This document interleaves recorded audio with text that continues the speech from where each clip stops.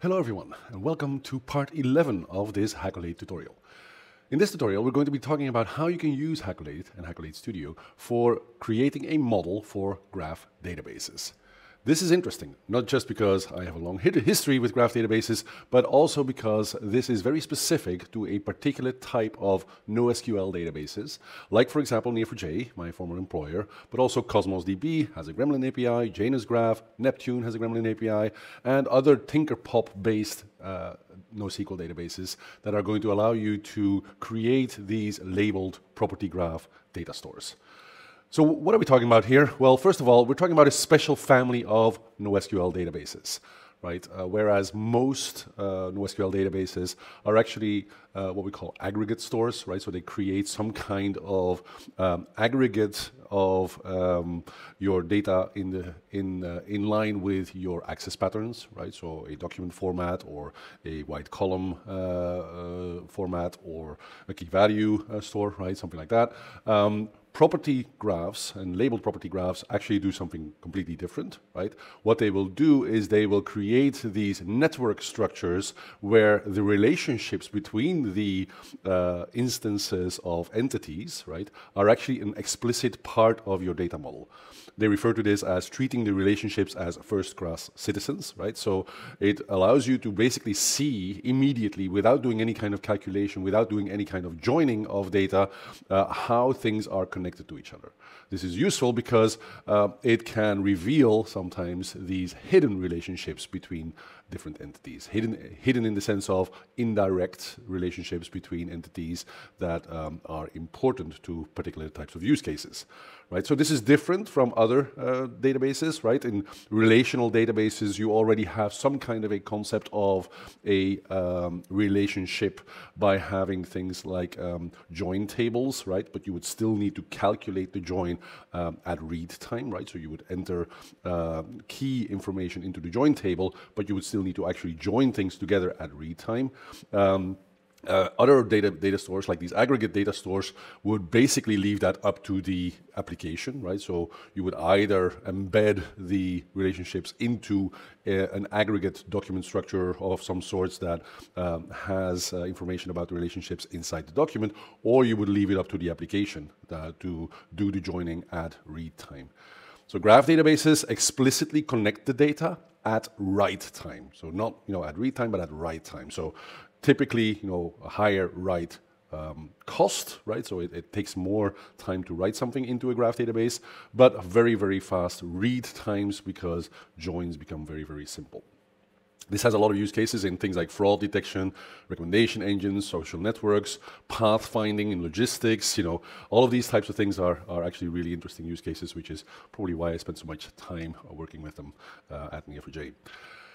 Having said that, this is not about me. About graph databases, what we're going to be looking at here is how you use nodes, or sometimes also referred to as vertices, as places where you can store your entities, right? So a person, a car, a vehicle, a city, whatever it is, would be a vertex, right? And the relationships between those vertices are sometimes also referred to as edges, right? And they represent the individual links between specific instances of these entities. Right? Properties on both nodes and relationships allow you to qualify these. So you can say something about the node, about the person, by giving it a name property, a name attribute. Same thing with relationships, and this is actually quite significant and differentiating. You can qualify a relationship. You can say something about a relationship by assigning a property to it. So Rick is married to Kathleen. Okay, the married to relationship, you can qualify that by saying, the date of the marriage, for example, or since date, something like that. Right? So you can say something about both the nodes and the relationships by assigning properties to qualify them. You also have these special types of properties. For nodes, we call these labels, right? Labels are specific types of properties that group nodes together in subgraphs, right? So these are all my persons, these are all my cities, these are all my cars, whatever it might be, right? So you're assigning a special type of property called a label to do that. So these things are special because labels will oftentimes be used for things like assigning security privileges or assigning indexing capabilities or those types of things. And the same thing applies to a relationship. A relationship has a type, right, which is a special type of property which categorizes the relationship. They're a little bit different depending on the implementation. I would like to add that these property graphs and graphs in general are visually quite attractive, and this is something why many people are attracted to graph databases, because it's so easy and so intuitive to reason about. But of course, we can also, and this is what we'll do in Hackolade, we can actually also represent this as a entity relationship diagram, right? Very simply put, the nodes can become the blue boxes, and the relationships can become the black boxes that you see on this ERD. Right, so very easy. I will show you in the demo a little bit later on how you can create these graph models, right? By basically diagramming it in Hackolade, right? Very, very simple to use. And then, of course, we have a couple of specific toolbar functions that will allow you to lay out these diagrams, to display them in a certain way, the label names, the attribute boxes, and lots of different controls that are available for doing this type of modeling. And of course, there's very interesting capabilities, like with all of the Hackolade models, to integrate this into a bigger modeling effort by using things like polyglot data models, or by using things like external references or reusable attributes. All of this is available as well for property graphs. Having said that, there are quite a few differences between the capabilities of the different property graph implementations, right? So some of them actually have some kind of a schema associated to them. Some of them have no schema, and as a consequence, the forward engineering capabilities of Hackolade are going to be quite different dependent on your choice of property graph implementation. Right, so you will have to investigate that and read up on that so that you know exactly what to expect for every single one of your plugins and target architectures that you're going to be choosing. Right, so lots of documentation available. Please note that there's actually a really great Neo4j data modeling book that was published by the same publisher that published the MongoDB data modeling and schema design book that Pascal Desmarais of Hackolade co-authored. You will find that in the Neo4j book, authored by Dave Foth and Steve Hoberman, there's also elaborate use of Hackolade illustrations. So I would highly recommend that you take a look at that.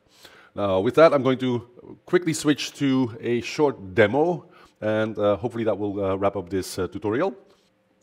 So here we are in our Hackolade studio, and I'm going to create a new model. I'm going to select Neo4j for this, last version of Neo4j, and then I can basically start over here and say, okay, let me add a new database, right, the tutorial database, and then inside that database I'm going to add a node. In that node I'm going to say this is the person, right, and then I'm going to add another node label, right, and I'm going to call this the city, right. I can add attributes to these nodes, by, for example, clicking over here and saying, okay, I want you to have a property key. That property key is going to be a string. That's going to be in an ID first, and then I'm going to add one more, which is the name of that person, and then I'm going to add an ID to the city as well, and say, this is also, it has a name, right? And then I can say, okay, these two things are related to each other, so let's add a relationship to that, and this relationship is going to be the lives in relationship, right? And then I can say, okay, this lives in relationship actually has a property, right? So, and I will add the property to that relationship right here. So I'm going to say, okay, this one has, I'm going to add a property key here, and that is going to be a temporal data type, right? And that temporal data type is of a subtype date, so that we know since when Rick has been living, or someone has been living in that particular city, right? So now you see that over here, right? It has a since property over there. So this is how we can do this from scratch, but I would also like to show you how you can work with this by doing reverse engineering, right? So if I now reverse engineer a particular Neo4j target, right, I can say, okay, here is my Neo4j instance. I have a Aura database that has been pre-set up. I can read the instance of the Neo4j Aura database, and it will basically immediately show me what the data model looks like, right? So this is a database of the Women's World Cup. I think it was 2019 that we created that at the time. So here you see, okay, this has a number of properties. This probably also has some properties, you know. So we can see how that is being done. The cipher is also generated, and you will see that because Neo4j doesn't have many of the schema capabilities that you are used to from other data stores. It doesn't have all of the DDL or schema specifics that you might be used to. It uses a lot of examples here that you'll see in Cypher, but it also allows you to create constraints and stuff like that automatically by working with the plugin that we provide for Neo4j. Right, so lots of other capabilities here. Maybe a couple of more things that I can highlight. Here at the top you have a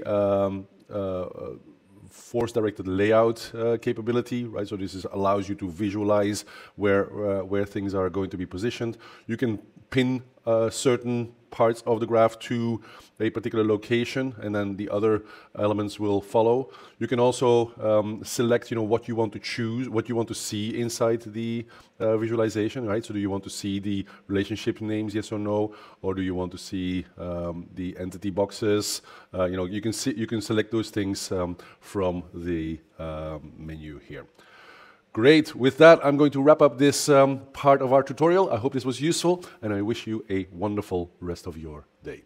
Have a good one.